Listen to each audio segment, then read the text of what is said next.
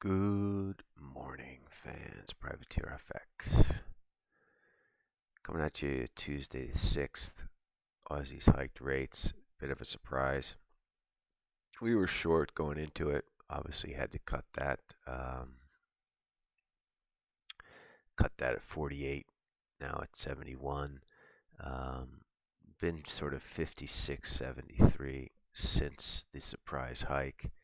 Should be supportive for Aussie the rest of the day. We don't own any Aussie. We're just moving on.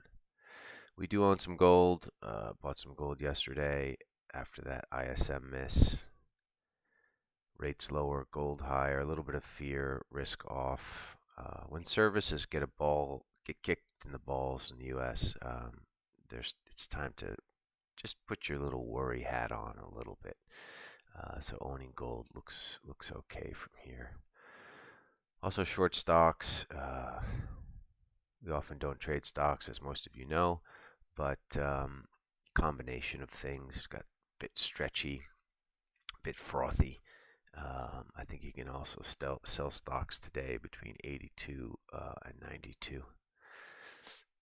Like short stocks here, which is one of the reasons we did like short Aussie. But of course, when they raise rates,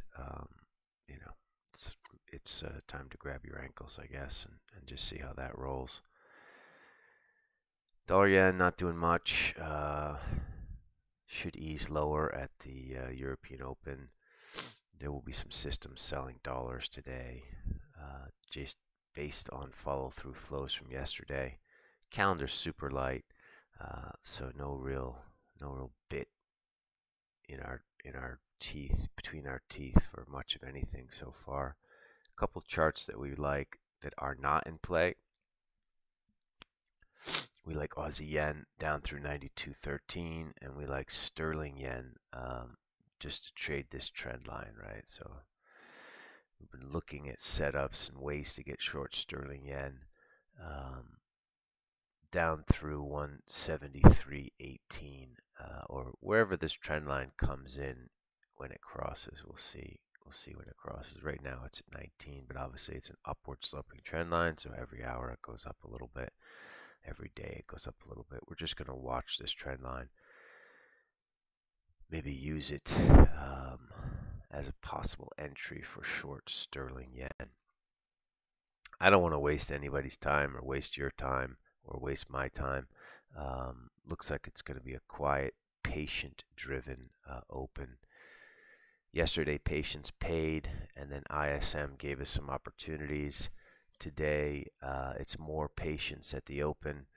I'm not even sure if we're going to get any opportunities to add new stuff today. Might be just one of those sit, watch, and read type of days. But we'll see. Watching that sterling yen, Aussie yen obviously is not in play. I guess if you put a gun to my head, you might want to try and scoop up some Euro Swiss low ones, but I'm not doing that because of the risk off.